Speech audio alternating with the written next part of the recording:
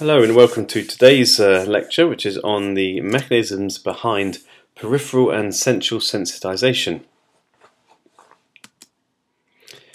So by the end of this lecture you should be comfortable with sensitization of nociceptors and how it leads to mechanical and thermal hyperalgesia, how peripheral sensitization is produced in part by upregulation of receptors, the difference between primary and secondary hyperalgesia, and central sensitization and the similarity with long-term potentiation and memory. So, hyperalgesia and allodynia are two commonly used clinical terms, and it's important that we have a full understanding of these. If we take this graph, graph here, which is of stimulus temperature against pain ratings, we see that in a non-injured individual, a person will perceive a heat stimulus as painful at around 43 to 44 degrees centigrade, and as the stimulus increases, the pain rating increases as well. So we get to a stimulus temperature of about 49 degrees C, and you can see that it's almost 2 out of 10 on the pain scale. So if we take 43 degrees here, we can see that has a pain rating of 0, so it's an innocuous stimuli, i.e. it's non-noxious.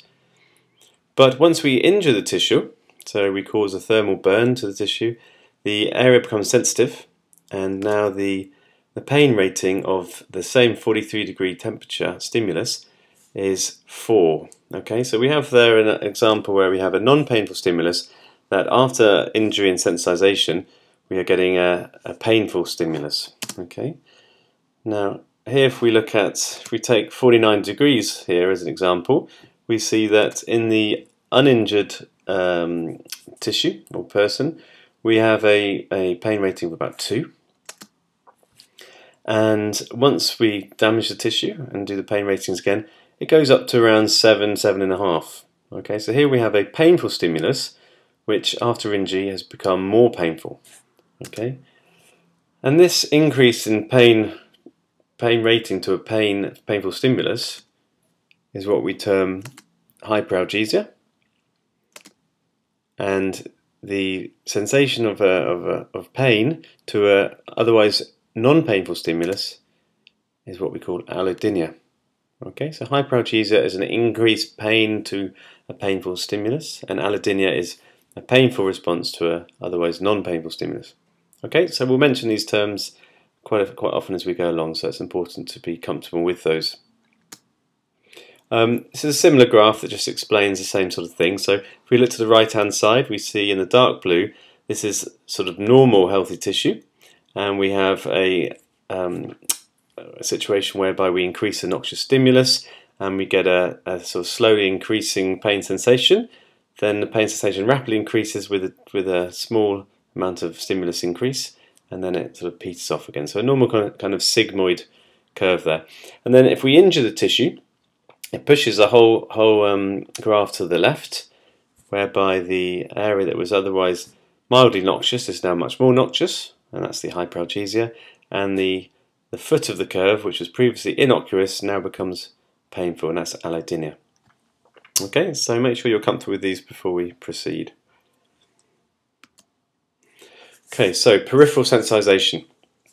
Here we have an example whereby we've injured a tissue and we get an area of primary hyperalgesia surrounding it, and then in a greater area around that we get an area of secondary hyperalgesia. So we're going to look at a little bit about how these how the two occur, the mechanisms behind them, and the difference between this primary and secondary hyperalgesia.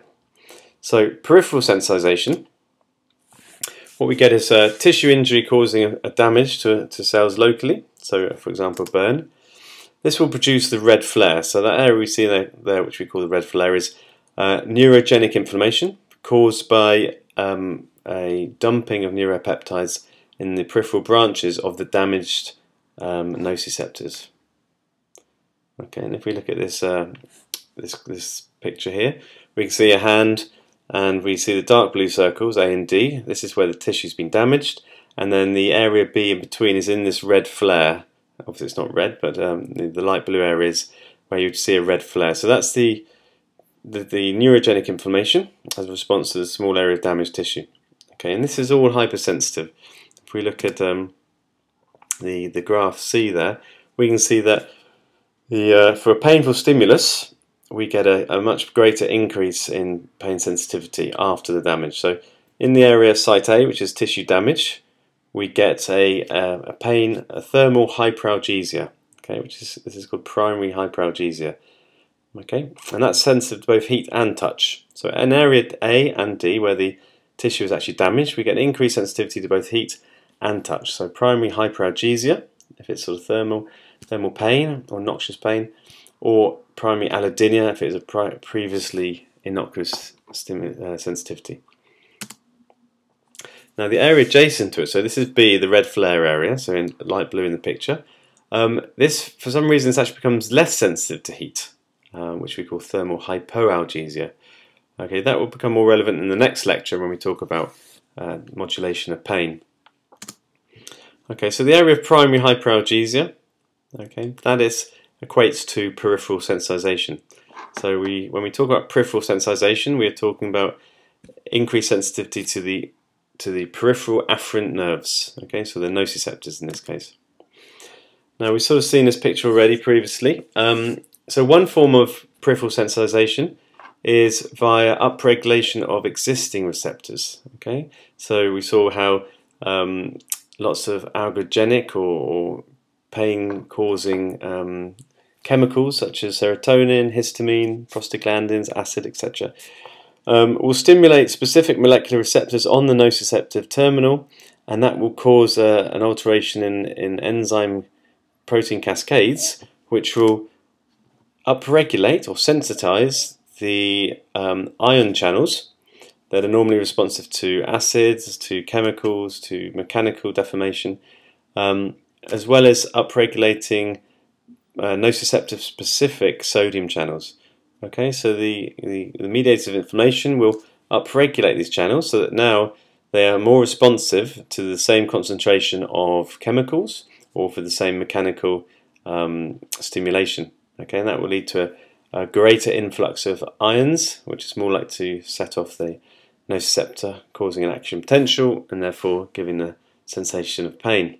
Okay, so this is sensitization. It's an increased response to the same amount of stimuli, but this is caused by local change in the receptors at the peripheral terminal.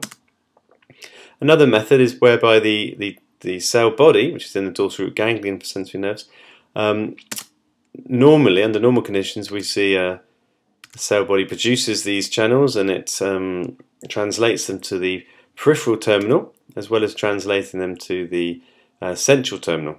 And obviously that's the normal mechanism by which they build these protein channels and ship them to the nerve endings. Now, under an inflammatory condition, what we see is numerous sort of chemical factors such as nerve growth factor, which will be released by immune cells and by damaged tissue, and that is taken in via special receptors in the peripheral terminal, and that will be translated all the way to the cell terminal, to the cell body, which will then start to create this increased production of ion channels. So here we're looking at the TRP channel, which is specific to acids and chemicals and heat, and that will start to ship numerous much increased number of these receptors to the peripheral and the central terminal. So now we have an increased amount of new receptors. Okay, so previously we saw an upregulation of the existing receptors. Now we see an increased number of receptors. So the same concentration of chemical will have more receptors to stimulate and therefore will set off a greater reaction. Now, primary allodynia is fairly specific and it involves silent nociceptors. So hopefully you remember these mechanically insensitive afferents we talked about. And these are nociceptors that normally don't respond to mechanical stimulus, but when sensitized with a chemical, such as inflammation, they become much more sensitive to mechanical stimuli. Okay, in this experiment we see how before an injection, a part of the tissue will not be responsive to a mild mechanical stimulus. So in this case it's 5 bars of pressure, and we see no neural activity. Now if we inject a chemical into the skin, okay, so initially saline, we see hardly any difference in terms of the number of impulses in the nerves. But when we inject a mix of sort of bradykinin and histamine and other mediators of inflammation, we see a massive discharge of the nerves. So these silent nociceptors suddenly become highly active once stimulated with the chemical. And then if we look here 30 minutes after the injection, we'll see that the same 5 bars of pressure is causing a large amount of neural activity, which suggests they've now been sensitized. Okay, so these are mechanical nociceptors that are normally silent, and they now become responsive to mechanical pressure. Now obviously they weren't responsive before, so this is a form of allodynia rather than hyperalgesia, because it was non-painful before. Now, secondary hyperalgesia. So we've just talked about primary hyperalgesia, which is sensitization of the peripheral nociceptive fibers, whereas secondary hyperalgesia suggests a central cause, so central sensitization. If we look at the picture on the left here, we'll see the same sort of picture with the hand, and I've put in red here the red flare area, so damage to part A or D will cause sensitization of that to heat and mechanical stimulus, and then you get this red flare response, which will be sensitive to mechanical stimulus as well, and that's all primary. Remember, that's primary hyperalgesia. Now if we look at the dotted line around here, this is an area outside of the receptive field of the damaged neurons. Okay, so the area within that's white are nociceptive terminals, which are not the same nociceptors that are causing the red flare reaction. Now, if we look at A, B, and C there, we'll see that before the burn, they have a certain threshold of pain, fairly high, and after the burn, all three are reduced. So site A, B, and C all show mechanical hyperalgesia. All right, that means they're sensitive to sort of a higher response rate to the same stimulus. The area immediately surrounding the red flare is sensitive to mechanical but not thermal stimuli, so we know it's a different mechanism to just normal neuron damage. And here we can just see that the temperature before and after is exactly the same in terms of response. So this tells us that the area in that white area that's not within the red is innervated by uninjured nociceptors, and therefore indicates an increased responsiveness centrally, i.e. in the dorsal horn. Other tests show us that it's actually mediated by A delta fibers, but the main change occurs centrally. Okay, and we'll see how that occurs in a second. Allodynia, like stroking, for example, stroking of the skin, is mediated by A beta fibers. So these are the low threshold mechanoreceptors, and they normally code for a low threshold stimulus and therefore not pain, not noxious. But once sensitization occurs peripherally and centrally, it is the A beta fibers that mediate this. Okay, so what we looked at previously was A delta fibers showing mechanical hyperalgesia, because it was an already painful stimulus being detected as more painful. Okay, this is a non-painful stimulus being picked up by the low threshold mechanoreceptors, which are the A beta fibers, going to the dorsal horn, but now by the time it gets to the brain it's perceived as a painful stimulus. The reason we know it's A beta fibers, one of the ways we can show this is to inflate a pressure cuff. This blocks off the blood supply, and before we get loss of the C and A delta fibers or ischemia to them, the larger myelinated A beta fibers will become ischemic. Okay, so that can actually reduce not just light touch, as you expect, but also the allodynia. So that's one way of sort of showing that it's due to the A beta fibers. At the same time, heat and cold pain are not altered. Okay, which are, remember, C and A delta fibers.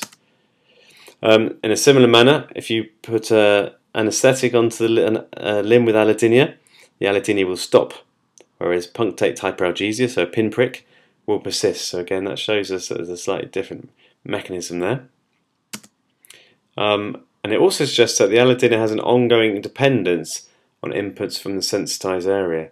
So the sensitivity, the sensitization in the damaged tissue is causing a change in the dorsal horn, which is causing the A beta fibers and where they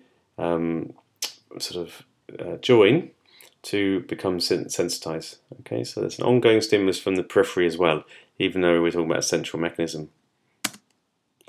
Again, this just shows how we can sort of prove this. If we stimulate, for example, the common peroneal nerve, we get a sensation of a sort of normal tactile sensation. Okay, so you stimulate the nerve and it feels like you're being brushed on the skin.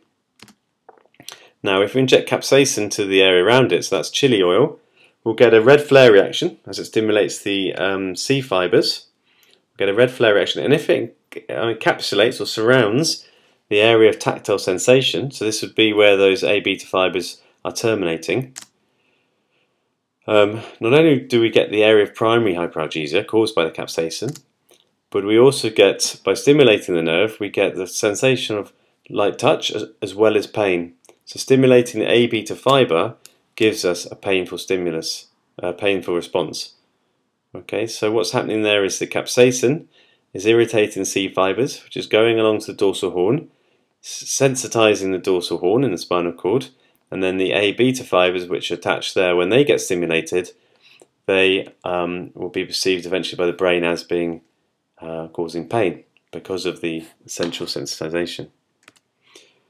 Okay, and in the last picture there we show that if the area of primary hyperalgesia, the red flare, reduces, so it's just surrounding the area that the capsaicin was put in, but not the area of tactile sensation, stimulation of that nerve will only cause a sensation of light touch. It will not cause a painful stimuli. Okay, so that kind of tells us that allodynia is mediated via irritation to the C fibers, but is carried by the low threshold mechanoreceptors, or stimulation of those is what gets perceived as pain and allodynia. Okay? So just a little bit more neuroanatomy. If we go into the dorsal horn, we'll see that we have various different neurons. So in the superficial lamina, we have these projection neurons. These will be nociceptor specific, so they get stimulated and go straight to the brain and brainstem to code for nociception. And these are contacted here by a substance P and peptidergic C fiber in the dorsal root ganglion. Okay, and if we look on the picture on the left hand side, just highlighted here how some of the stains specific for these projection neurons, using the NK1 receptor, which is particularly a receptor for substance P. Remember, substance P is a neuropeptide produced by these C fibers and are very much involved in inflammation. This picture here shows a stain for substance P, whereas the green one either side of it shows a stain for the substance P receptor. And then the fourth picture on the right there shows the sort of joined up picture where you have the substance P vesicles and the neurokinin substance P receptors on the second order neuron. So the fact it's stained completely green shows you just how many of these receptors there are. And actually, if you look at the picture below that, that picture again is created purely from stains for these receptors. So it just shows you just how many millions of receptors there are scattered on these nerves. We also have these wide dynamic range neurons. So these are projection neurons that take in both nociceptive and innocuous stimuli. And on the picture, the green picture on the left there, you can see the small white star at the bottom. That's a wide dynamic range neuron. And I just wanted to highlight here how this is the nerve terminal contacting the postsynaptic membrane of the projector neuron. And the small light blue vesicles are glutamates, and they will fuse with the presynaptic membrane in the classic way and go through the synaptic cleft and then into the postsynaptic receptors, such as the NMDA receptors and the AMPA receptors. So that's your classic kind of pathway. Whereas the substance P vesicles, the larger ones there, come out of pores in the sides of the neuron synapse and will diffuse into a much wider area into these special receptors for the substance P, the NK1 receptors. So glutamate is much more specific just to the presynaptic terminal, whereas substance P diffuses out and will will travel some distance. Okay, so that just gives us a hint of the sort of breadth of stimulus that substance P can do, as opposed to glutamate, which is a much more fast and localized acting neurotransmitter. Okay, so substance P and CGRP, these are neuropeptides, will become very important later on as we talk more about sensitization. Right, now this picture you've seen before when we talked about the pain gate theory and how nociception can be inhibited by a low threshold mechanoreceptor acting via a GABA interneuron. Well, within a dorsal horn we have these projector neurons, and we also have lots of inhibitory and excitatory interneurons. The interneurons actually make up the majority of spinal neurons, so there are far more than there are of the projector neurons. They can be divided into these two classes, inhibitory and excitatory. Excitatory interneurons generally use glutamate, whereas the inhibitory interneurons use GABA and glycine as their neurotransmitters. Okay, and if you block the GABAergic neurons, that's one way in which we can produce this allodynia. So now you have, as the picture shows, this low threshold mechanoreceptor. So this is a beta fiber. Would normally contact and stimulate the GABA interneuron, which would then inhibit the original impulse from the low threshold mechanoreceptor. If you take that away, we get disinhibition, and now the low threshold mechanoreceptor can directly activate the projector neuron, eliciting a sensation of pain. Okay, so that's just one mechanism that we get of allodynia via these A beta fibers. Now another phenomenon specific to the dorsal horn is this thing called wind-up. Now what we see here in the diagram is the stimulus. If you see the bottom line is an even stimulus, so evenly spaced stimulus, but close enough to cause this wind-up phenomena. And what we see in the main picture, the spikes of the neurons, are these huge spikes every time the stimulus is given. But as it goes along, we start to get more spikes, and then to the right of the picture, the neuron is firing almost repetitively and spontaneously. Okay, so this sensation of this phenomenon of wind-up is the ability of a spaced-out stimuli to increase the firing of nerves almost spontaneously. So it generally occurs after an intense or persistent barrage of noxious stimuli. Okay, so it can be just a single intense stimulus, or it can be lots of repetitive stimuli. It's frequency dependent, so if you space them out too much, you won't get this phenomena. Okay, so it has to be a fairly frequent stimulus to cause a wind-up. Only occurs in these C fibers, so this takes us back to the this peptidergic phenomena. It will happen in some A delta fibers, but they must be peptidergic. Okay, we'll mention wind-up a bit more later. What's happening at the dorsal horn, if we look into it, is on the left-hand side you see the A delta input, and what you normally get with A beta, these are innocuous fibers, a fast membrane depolarization and quite a clear synaptic transmission.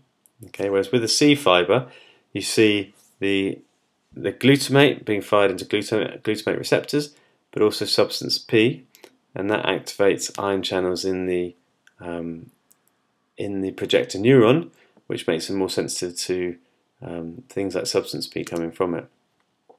So we know that wind-up requires both NMDA and NK1 receptors, which are the glutamate and substance P receptors. So there's something about the glutamate acting as a fast localizing sort of synaptic transmission, and then there's substance P leaking out the sides. And if you remember in the last lecture we talked about the neuropeptides having a much more a slower build-up and decay rather than the fast localized action potential. So for this phenomenon of wind-up, we need glutamates and sort of normal synaptic transmission. We also need these neuropeptides and this sort of slow build-up, which gives us this wind-up phenomena. Okay, and wind-up is extremely important when we look at long-term central sensitization. Now there are several states of central sensitization. Okay, it's quite often it's easy to think of central sensitization as being chronic pain, and this is definitely not the case. We've already seen with the picture of the sort of the burnt hand, the thermal lesion, that central sensitization causes mechanical hyperalgesia or allodynia within seconds or minutes of a burn. Okay, and it's very much an adaptive response to try and protect us from damaging that body part further. Okay, so central sensitization in the early stage is very much a normal adaptive mechanism to protect the body part. Okay, now what we're seeing here in this picture, this is normal nociceptive transmission.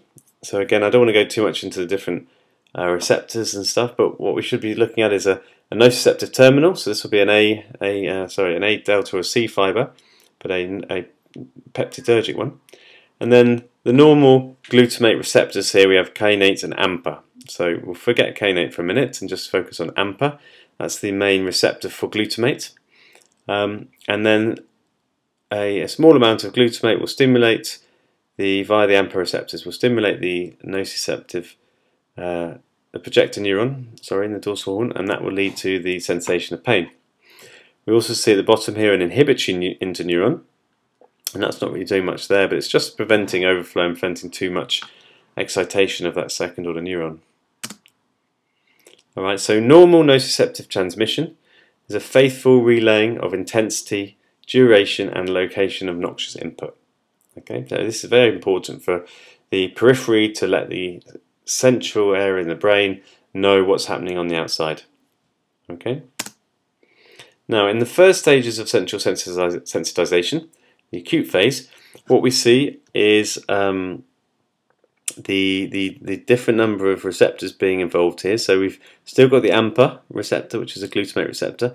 Now we're looking at NMDA receptors. These are also glutamate receptors, but these are slightly different in that they can take in a larger ion size. So when you get sodium, potassium coming in, you can also get calcium, and you just get a greater influx. Okay, they're specific as well. They have this magnesium plug, which normally stops them being opened up, and it takes quite a lot of activity. So like a large barrage of impulse, this wind-up phenomena, substance P, etc., for this magnesium plug to go away and allow the NMD receptor to open up and function as an ion channel. Okay, so with central sensitization, we have the normal AMPA channels plus these NMDA channels. And then we can also see there the NK1 receptor, which is the substance P receptor. Okay, so these all start to take part and you get a much bigger impulse, and now the same amount of stimulation from the periphery will lead to a much bigger sensation of pain. So we get pain hypersensitivity. So we'll get hyperalgesia and we'll get potentially allodynia if there's a beta fibers attaching to that same neuron.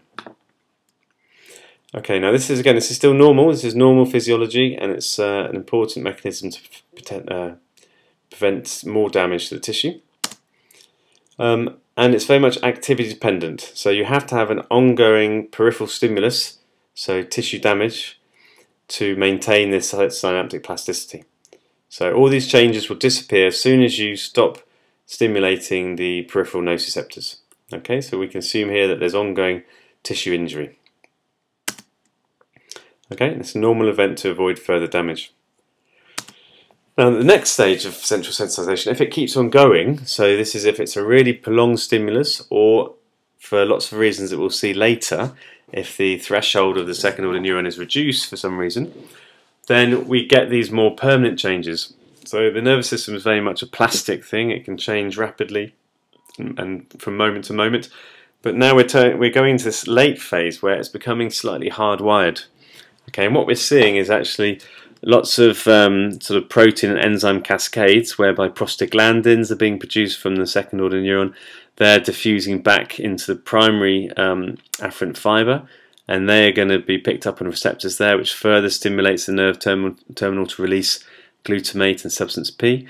We get arachidonic acids, we get COXes, we get interleukins there. So lots of these kind of cytokines and mediators of inflammation being produced within the second order neuron, and they will diffuse back in and further stimulate it. Okay, so now we're seeing the laying down of more receptor channels on the second order neuron.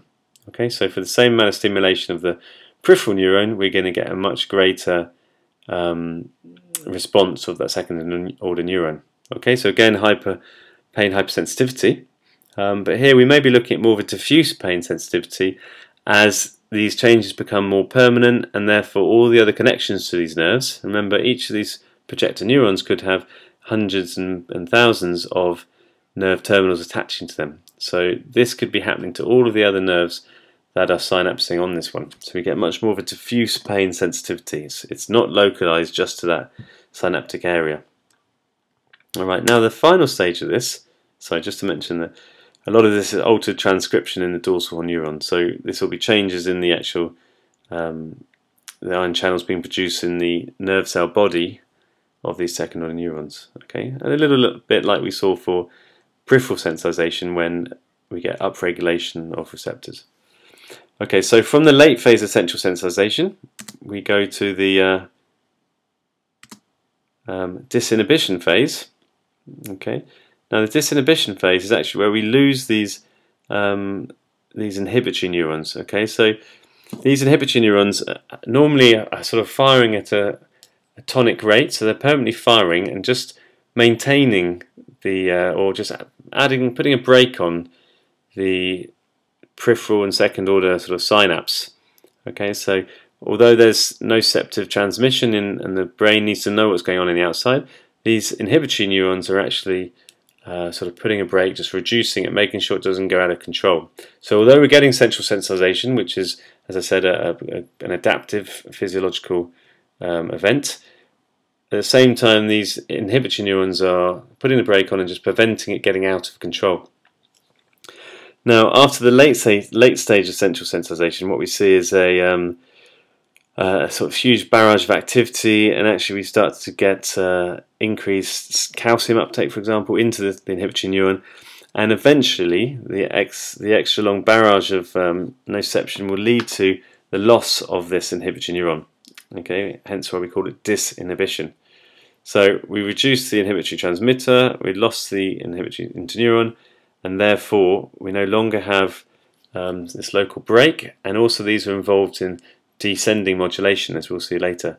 So one of the ways the brain stops us getting out of control in terms of painful injuries or hypersensitivity is to stimulate these inhibitory neurons. So once we lose them, we lose one of the mechanisms by which the brain can stop this. So we're talking about stress-induced analgesia and lots of other forms of pain relief. We can no longer do them. Okay, so in this stage, this is getting very hardwired. So you've actually lost neurons, and it's difficult for them to grow back. It takes a very long time. Plus the things that maintain this generally stay there. So by the time you get to this stage, the disinhibition stage of central sensitization, it's very much hardwired. It ceases to be very plastic, and now we're looking at one form of chronic pain. This is still at the dorsal horn, but it's very likely this is happening higher up as well in the brainstem and in the other parts of the brain. Okay, so that was the early stage of central sensitization, which is perfectly normal. The late stage, which has started to become hypersensitive, but it, again, is still plastic and can be reversed. And then disinhibition, whereby we actually get loss of interneurons and we lose that brake, and this can then get more out of control. Okay, so this is when it gets hardwired. Okay, and this all leads to what we see as persistent pain. Right, now I just want to mention one specific thing here. So homosynaptic versus heterosynaptic central sensitization. So this picture here, we see on the left we see an impulse, a presynaptic impulse leading to a postsynaptic impulse. So the presynaptic is the same, but the postsynaptic is getting bigger. So this is a sort of form of wind up in the dorsal horn neurons, and this is because the second order neuron, the postsynaptic membrane, is becoming more sensitive because of these substance P receptors, the NK1 receptor there, becoming more sensitive, or making the postsynaptic membrane hypersensitive to stimulus. So we have the same presynaptic stimulus leading to an increased postsynaptic stimulus. Okay, so that's central sensitization, as we mentioned, and this is homosynaptic in terms of it's the same nerve going to the same terminal. So it's two nerves within the same synaptic, same synapse. Sorry. Okay, so that's homosynaptic. Whereas heterosynaptic is where you get sensitization of the receptors to one peripheral neuron.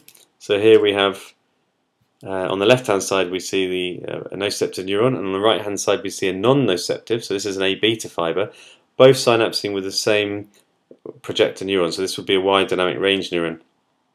Okay, and because of the increased barrage of nociception from the C fiber, we get glutamate, but we also get substance P being released, and that diffuses to a wider area around that postsynaptic membrane, which will be picked up at substance P receptors, the NK1 receptor, further away from the initial synapse, and often it will be very close to the synapse with these non-nociceptive primary afferents, so the A beta fibers. The activation of these NK1 receptors, the substance P receptors, causes a cascade of protein changes and enzyme cascades, which will then alter the ion channels and produce more ion channels for the postsynaptic membrane of the A beta fiber. So we'll get more, we'll get upregulation in terms of more receptors and more sensitized receptors, the receptors that are easy to fire. And this will cause, by activating the A beta fiber, so light touch will cause this postsynaptic membrane to depolarize much quicker, and the higher the input to that postsynaptic membrane, the more the brain perceives it as a painful stimulus. Okay, so this is another mechanism by which we get allodynia, whereby A beta fibers are causing pain, and this is because the second order neuron has been sensitized by the nociceptive afferent leaking substance P out of the synapse and in towards the postsynaptic membrane of the A beta fiber. Okay, so that's heterosynaptic central sensitization. Okay, so hopefully that's given us a few ideas of how we can get this allodynia and hyperalgesia. Here's a little diagram I put together, a little animation, just to help you sort of consolidate that. So on the left hand side we have a C fiber. In the circles we have a vesicle of glutamate in green, and we have substance P in red. And on the right hand side we have a dorsal horn neuron, so this would be one of these wide dynamic range neurons. And we have the AMPA receptor, which is a basic receptor for glutamate. We have the NMDA receptor, which again is a glutamate receptor, but it has this magnesium plug which blocks it, and it can only become active when it's initiated by a larger barrage of stimulus or when substance P is involved. And then at the bottom we have the substance P receptor, the NK1 receptor. So normal nociceptive transmission occurs via an action potential, opening the voltage gated calcium channel, glutamate's dropped through, and then the AMPA receptor will pick up that glutamate, allowing sodium to influx, and that will kick off another action potential. So this is a normal synaptic transmission at the dorsal horn. Because it's a nociceptor C fiber, this will go on to give the sensation of pain. Okay, now if we look at the early phase of central sensitization, same picture. I didn't mention for the inhibitory neuron at the top there, but we'll come to that in a second. Okay, so same sort of thing, whereby action potential initiates influx of calcium, glutamate goes to the AMPA receptor, and sodium influxes. Okay, but the more glutamate is released, so the higher the stimulus, we get the unblocking of the NMDA channel, and we get a larger action potential in the second order neuron. Okay, now this is the extra barrage from the increased glutamate, and the NMDA receptor starts to become active. So we get a bigger action potential. Okay, so that will be coded as increased pain sensation. So this will be one example of hyperalgesia or pain sensitivity. Okay. Now, if we go to the late phase, what we see is the exact same thing. We have the extra barrage of glutamate being picked up by the NMDA receptors, but we also get things such as prostaglandins, as we mentioned earlier, and also nitric oxide, which both diffuse back across the synapse into the presynaptic terminal, and that upregulates the presynaptic terminal to release more glutamate. So, and more glutamate as substance P, So we see a situation whereby the presynaptic neuron stimulates the postsynaptic neuron, which releases chemicals and mediators of synaptic transmission, which diffuse back to increase the release in the presynaptic nerve terminal and therefore these will be picked up by the postsynaptic membrane. So we get this sort of feed-forward or positive feedback response from this. Okay, so there's the nitric oxide diffusing across, increased release of glutamate, leading to an upregulation of these AMPA receptors. So we get more receptors in the postsynaptic membrane, so more glutamate will be picked up, and therefore the stimulus will be tenfold or 100-fold. If it's big enough, it will then lead to disinhibition, so destruction of the inhibitory interneuron. Okay, so we're seeing this again here, the sodium, so the nitric oxide going across, increased upregulation of AMPA receptors, leading to a much bigger action potential, and this eventually will lead to sort of calcium influx into inhibitory interneurons and death of those neurons. Yep, so that was the early phase going through to the late phase.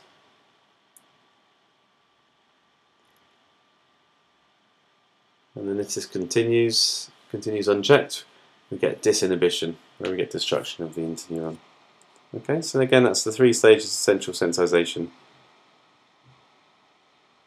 Okay, so go back and watch that again if it's not clear. But right now we're going to move on to the next part.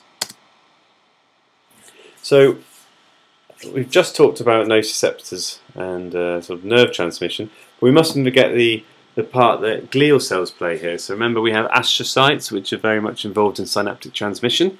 We have oligodendrocytes and Schwann cells, which are creating the myelin sheaths to speed up transmission.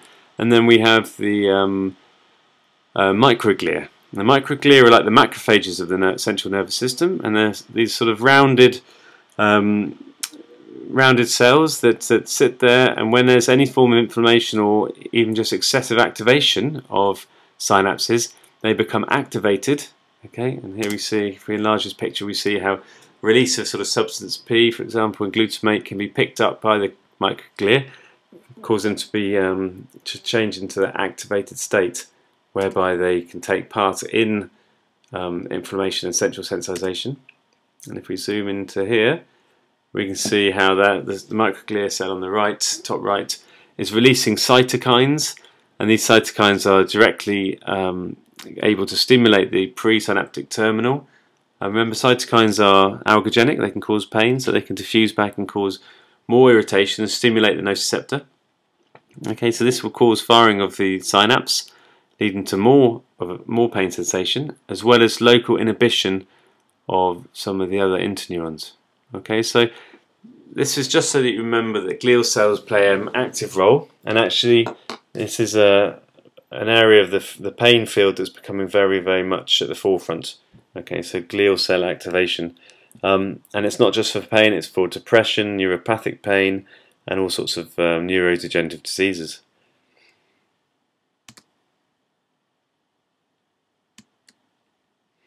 Okay, almost finished. So I just wanted to talk about neuropathic pain because it's a specific.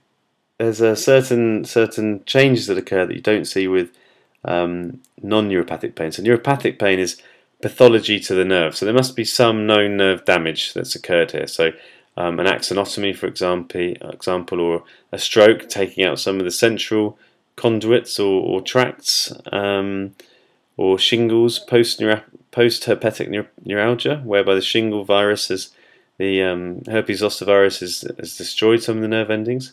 Okay, so for neuropathic pain, there must be damage to the nerves, whereas central sensitization, you don't necessarily need damage, just an excessive use of the synapses. Here we see an injured nerve, so it's a peripheral nerve that's been damaged. And here we see what we get is an increased axonal sensitivity to all of the stimuli. And because you've lost the peripheral or the distal end of that nerve, you get an ectopic firing. So you've damaged the myelin sheath, you've damaged the nerve itself, and actually you can get an ectopic or spontaneous firing of that nerve because of influx of the ions. Okay, so you get a constant depolarization, which can lead to constant pain and spontaneous pains. We get a sympathetic sensory coupling, whereby we get sympathetic fibers actually growing into the dorsal root ganglion. And you shouldn't normally have this, okay? But now we get sympathetic fibers which release noradrenaline, and we get noradrenaline receptors actually becoming part of the nociceptor itself. Okay, so this is a situation whereby stress, for example, will cause release of noradrenaline via sympathetic neurons, and now the sympathetic nerves are right inside the dorsal root ganglia, and those nerves have the dorsal root ganglion nerves have noradrenaline receptors. So the stress response will lead to direct activation of the nociceptors. Okay, so now we have a situation whereby stress, anger, fear, all these things will cause pain, direct cause of pain. Okay, not just because of the way it modulates the brain, but a direct sort of neurobiological activation of the nociceptors. We'll also see neuronal cell death of some of the nerves, and as we said, ectopic potential generation. Now here's the same sort of picture, but we're looking at the intact primary nerve. So the first picture was all about the injured nerve, the one that was damaged, and what happens to that. This picture is about the intact primary nerve, sensory neuron. Okay, and what we see is actually sprouting. So the damaged nerve produces nerve growth factor, which it releases, and that gets picked up by the intact neuron. And we see collateral sprouting, so we're going to get more. Collateral sprouting, we're going to get more nerve endings coming off from the original shoots. So we've now got more nociceptive fibers, nerve fibers. Altered transduction, so the end of that peripheral terminal of that nerve will be changed in terms of the receptors in there. And we'll also get ectopic generation because you get laying down of receptors halfway along that nerve. So the nerve growth factor, while it's desperately trying to regrow the damaged nerve, actually alters the nerve that's still there, leading to lots of changes that lead to spontaneous depolarization.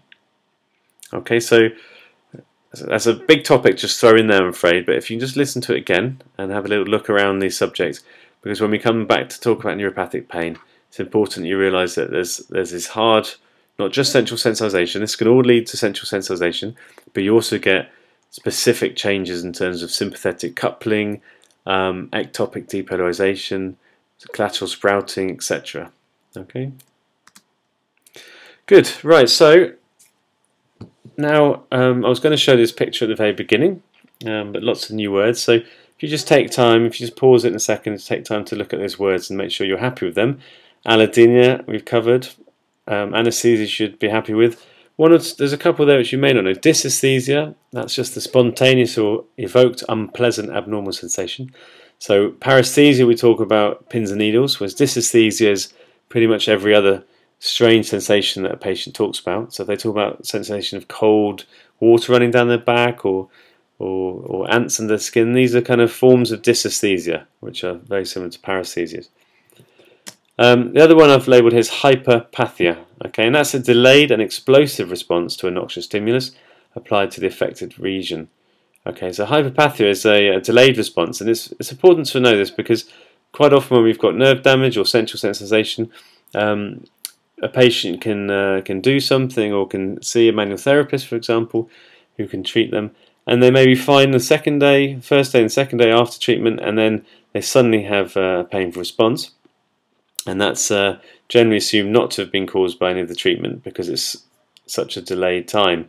However, we know that the nervous system can do this by being triggered and then having a very delayed response. So hyperpathia is not uncommon in people with central pain states. Okay, so just pause and make sure you're happy with that table because these are all words we'll be using a lot during the course. Okay. Right, so just to quickly revise this should be nice and simple for you. This is normal sensation, so we see the top neuron is a nociceptor, and if you stimulate it with the yellow triangles there, we have heat, we have chemicals, we have mechanical stimulus, we get this sensation of pain because it's a nociceptor which is stimulating a nociceptor specific neuron or a projector neuron, and that's giving us a sensation of pain. The bottom diagram is the sensation of touch, and we have a feather tickling an A-beta fiber, and that will be picked up by the A-beta fiber and will go to other neurons which will, in the dorsal horn, which will code for light touch. We can also see a branch of the A-beta going towards the nociceptor specific neuron, or the wide dynamic range neuron, and we have an inhibitory neuron. Okay, but these are not activated here. But when we go to central sensitization, we'll see that an increased painful stimulus to a nociceptor onto a second order neuron that is sensitized, we're going to get hyperalgesia. And in the bottom picture we have a low threshold mechanoreceptor, an A beta fiber, which because of that branch going towards the second order neuron there, which normally receives input from a nociceptor, stimulation of it by the A beta fiber will lead to allodynia. Okay, so these are the two phrases we started off with, the clinical pictures, the hyperalgesia and allodynia. Okay, so you should be happy with those by now.